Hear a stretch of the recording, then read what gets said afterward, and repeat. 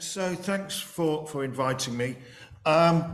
Really sort of my driving force is education for professional development, allowing learners from whatever background to succeed, realise their ambitions and goals, but also taking that forward to education for sustainable development.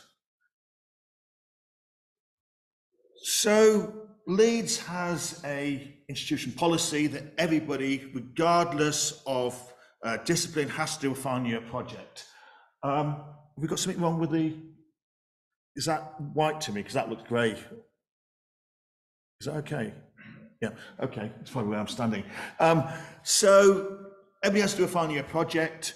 I have two issues with that, the research bit and also the culmination bit. So in the biosciences, historically, we've done a lab-based project, field work, or a crit review. But only a minority of our students are going to careers in research. If we look at the QAA benchmark statements or the accrediting bodies, again, we can do much more than that. Are these lab-based projects, field work inclusive? Should we be thinking about the project as a transition into the workplace, not an endpoint assessment? And thinking about how we can better prepare our students for the 21st century workplace, really the global graduate. So what we really need to do is to rethink the purposes and practices and outcomes of the final year project. And it's an opportunity to address awarding gaps, to increase diversity inclusion for all groups or all minority groups, and also to develop cultural competencies. So the solution for this is the Capstone project, Capstone experience. So this was introduced by George Cole in 2008. It's one of the 11 high impact educational practices. So it was designed for the pick and mix program in the US, where a student on the same program might be doing totally different courses to another, so to integrate their experience. So a culminating experience which requires students to create a project of some sort that integrates and applies what they've learned. So the Capstone experience in the US is quite conservative. It's a senior seminar series, it's an extended essay, it's a service learning experience. As a sector, we're not fully realizing the full transformative, so that's uplifting skills, or translational, so preparation for the workplace potential of Capstones. So I've rethought it and thinking about it as a inspirational, transformative and translation education experience where learners bring together knowledge and skills gained from earlier in their programs and applying these to a problem. It can be research, but doesn't have to be, and they're developing new knowledge and skills in creating a solution or output to that problem. So the focus is not on research experience as a traditional project, but more on developing competencies and a broader workplace experience. So over the last 15 years, in the same course or module, I've created 16 different opportunities for my students. We have an expanded portfolio of traditional research projects for those that want to go into careers in research or those need careers that need research skills.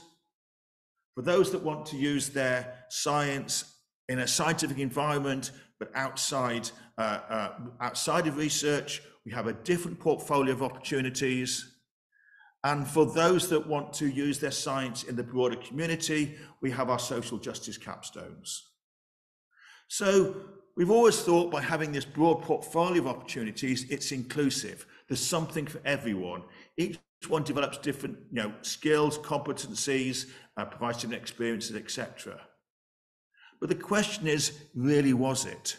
So what we've done is, or actually Stephanie, who was a Q-Steps history intern, analysed our data from the last 4 years. So this is about 800 students.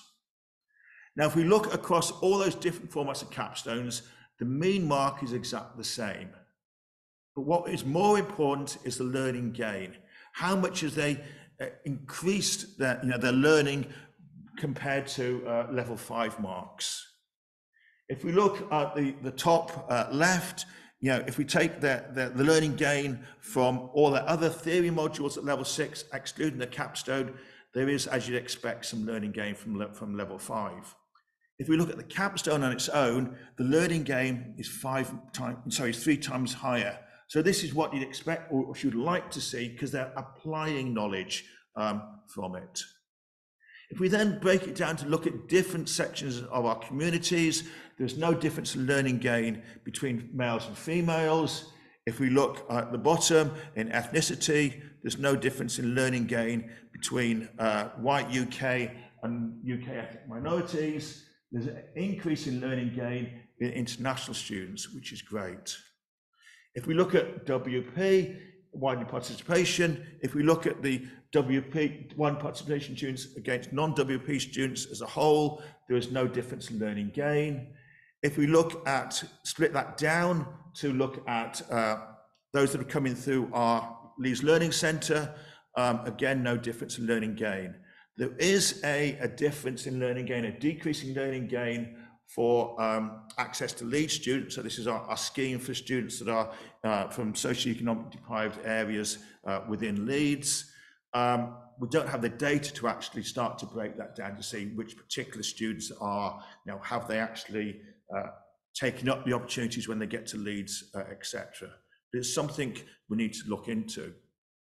What we have done, though, is to think how we can benefit, as building on what Nick said, how we can benefit the entire community, not just specific groups. So it's so students, first of all, choose their capstone based on their individual developmental needs or career intentions. We thought about inclusivity in the design and organization. So we've moved away from defined projects to client briefs. So it's a task. It's up to them how they solve that task. Most of ours are team-based opportunities. So they can bring in their lived experiences into that team environment. We've changed the allocation methods. So instead of doing it by rankings, etc., now it is very much that they select their briefs and then say why they want to do a particular brief, what they individually want to get out of it. And we select by that method rather than marks. We brought in design thinking in the whole projects. So again, it's divergence to think about ideas and then convergence to bring the team's ideas together. We thought about inclusivity in assessment. So they have the choice of assessment, their primary assessment. It can be an academic paper, it can be an e-portfolio, it can be a grant proposal, it can be a technical report, whatever. The one that is most suited for their individual capstone format, but also the one that best showcases their skills, attributes, etc. to future employers. Critical to the whole thing is giving learners agency. So we brought in all those things for inclusivity, which again gives learners agency, but we've rethought relationships. So it's no longer supervisor and student, it's mentor and mentee, and allowing mentees to make mistakes and learn from those mistakes. We talk about teams rather than groups. So it's not an individual working on the same project, it is a true team. Team execution, team design, team ownership of the outputs, etc. But also we can build in community-based interventions as well, so more social justice opportunities. So community-based, culturally responsive, experiential learning opportunities. And we can turn a lot of these different activities into those community-based experiential learning opportunities. So think about what we want to get out of them. We want a culturally responsive education. We want to develop multicultural, global cultural competencies in all our students, not just in particular groups. So those that are coming from particular backgrounds can build on the lived experiences. Those that might come from more privileged backgrounds can be immersed in these different cultures and communities and learn from that immersion process. So the typical way of doing this is outreach or public engagement. So we have carousels of students going around primary schools, going around secondary high schools, delivering interactive science-based workshops. We've taken it broader into the broader thing of public engagement. So they deliver sessions at local community fairs, museums, agricultural shows, etc. But that immersion into the community gives them an insight into the local community. But critical of this, it is not a one-way process. It's engagement rather than communication. So they are learning, both parties are learning from it. We have a broad range of stakeholders. So we go into the socially economic deprived areas. We go into the areas of high migrant communities. We go into all these different areas. So they're building that cultural competencies up by engaging in these activities. But we can also think about deeper engagement with the community by some of the other formats of capstones, so the industry and science focused capstones. So they could, for example, be contributing to ongoing community activities. They could be co-creating with the community new activities. They could be specifically developing areas of activities where the community or the NGO or whatever lacks resource or expertise. Could be doing a consultancy function. They could actually be scoping out new areas of activity for these groupings. Critical to a lot of community groups is is funding. It's a specialist task. So students can be discovering funding opportunities, writing that grant proposal. By talking to the community, by engaging them, looking at their challenges and needs, etc., as well as benefit the community of potentially getting the grant, they are developing their own sort of cultural competencies by learning about that community. They could be doing scientific or prescribed forms of writing.